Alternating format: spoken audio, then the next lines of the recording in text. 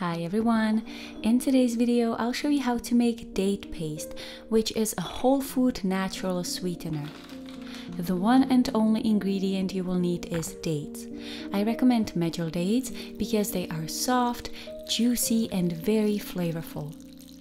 The first thing you will need to do is soak the dates for a few hours so they plump up and are easy to blend.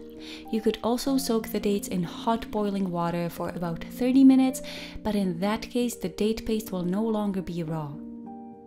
Once soaked, transfer the dates to a high-speed blender that comes with a tamper, such as the Vitamix, and blend until smooth.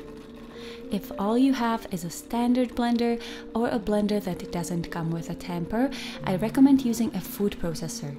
Dates are dense and sticky with very little water content, so they don't blend easily.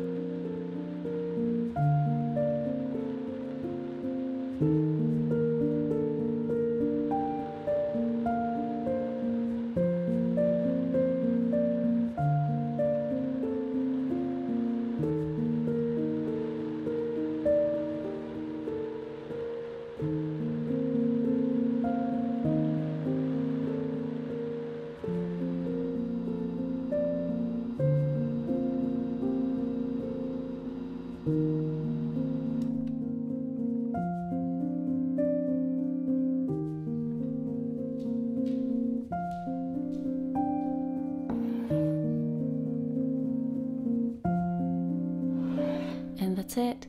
Quick and easy homemade date paste.